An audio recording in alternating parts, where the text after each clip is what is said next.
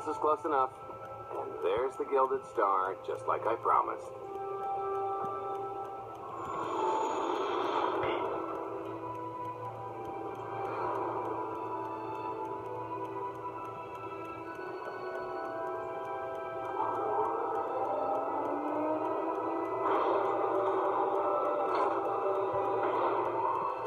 I was expecting shinier. Gold-plated and stealth ship don't exactly line up. Now we just have to hope Mommy Dearest remembers her daughter's birthday. I can kill you from here, Gold. Great, really getting into the spirit of your character, at least from what I hear. Shut up. We are approaching the checkpoint. No further communications are warranted until the bridge is under our control. Roger. Break a leg, ladies. It's in their hands now. All we've got to do is wait.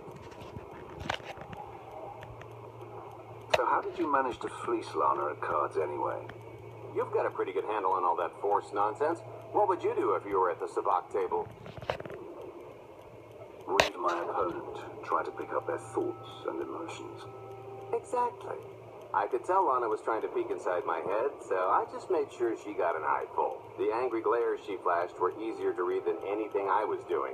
As for the rest, well, trade secrets, you know. Turning her advantage into yours. Clever. When you make your living in the galaxy's cesspits, it never hurts to be able to sink lower than the competition. I am now in complete control of the Gilded Stars network.